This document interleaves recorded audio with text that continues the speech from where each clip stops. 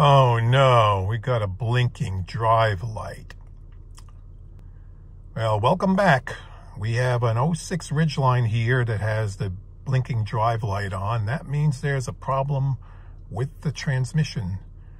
Now, you'll also notice that there's no check engine light on, so getting codes out of this with most scanners will be difficult. So this may require a trip over to a friend's shop to have them give it a scan to figure out what code we have going on with this thing. Okay, I turned it off.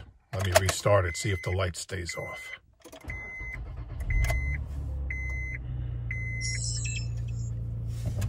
Yes.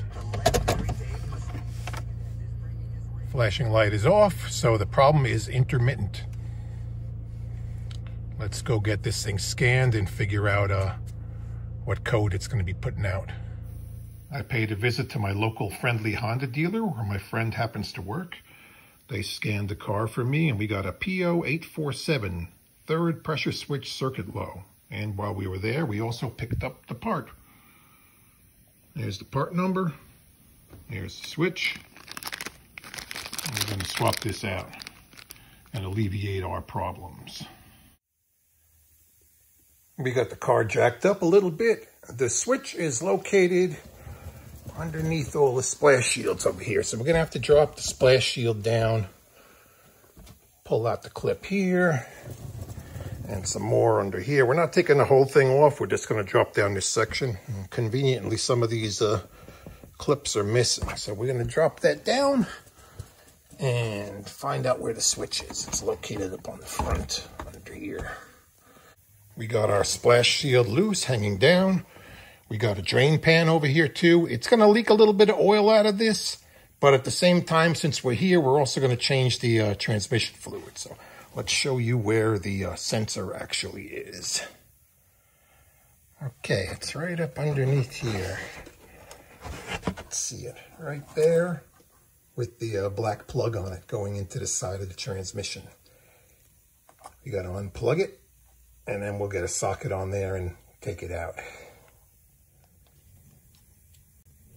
Push on the tab right here. And then pull the plug off.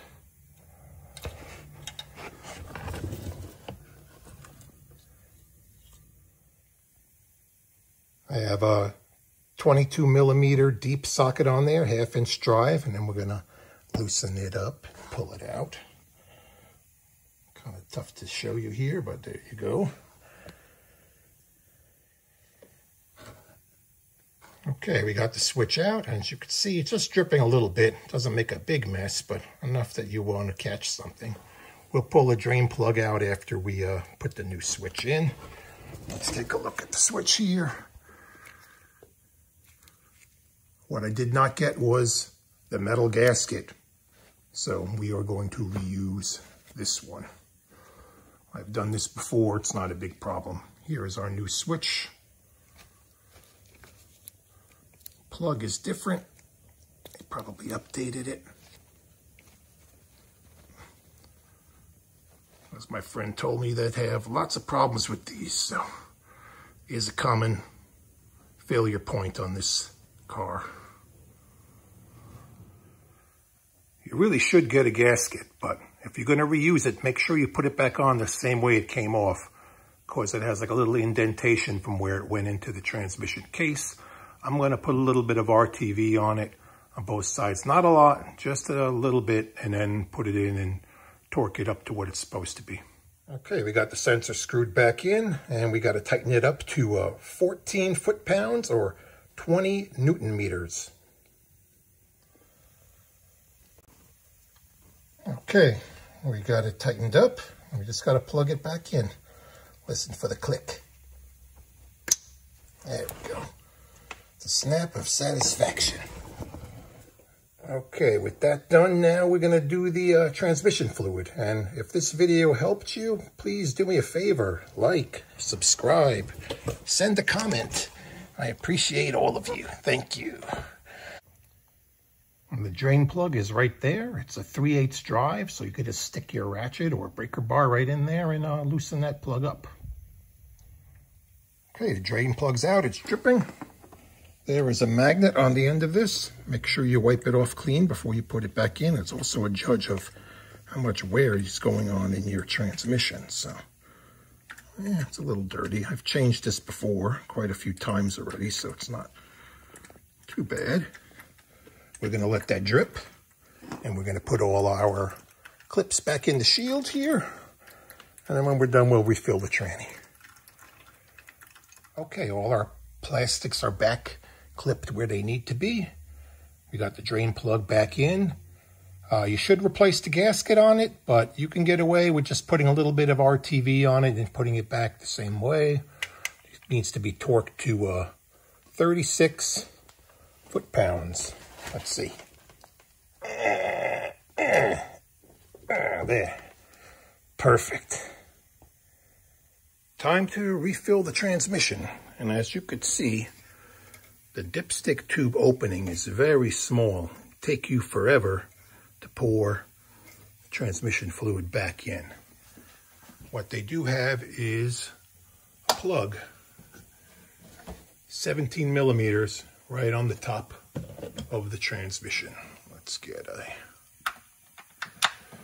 dropped in there. Got a 1/2 inch drive ratchet on there. Loosen that plug up, and then we'll fill the tranny.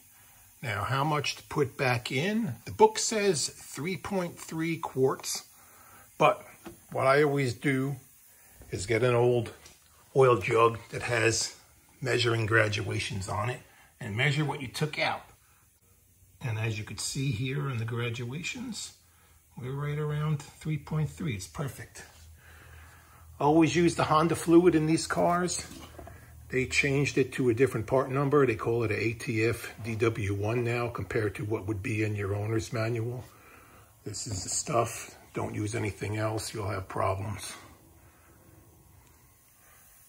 We got our drain plug out. We got a big long funnel we put in the hole. We're going to put in 3.3 quarts.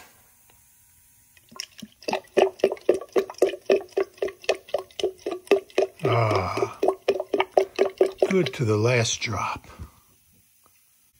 All right, 3.3 quarts are back in. We will put the plug back in and we will start this thing up.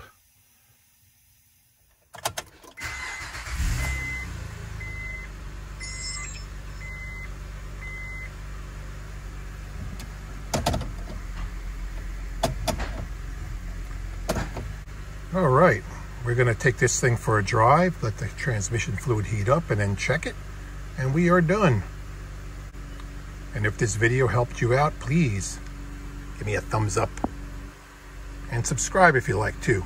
Thank you for watching. Very interesting. How about this one? Check the next one.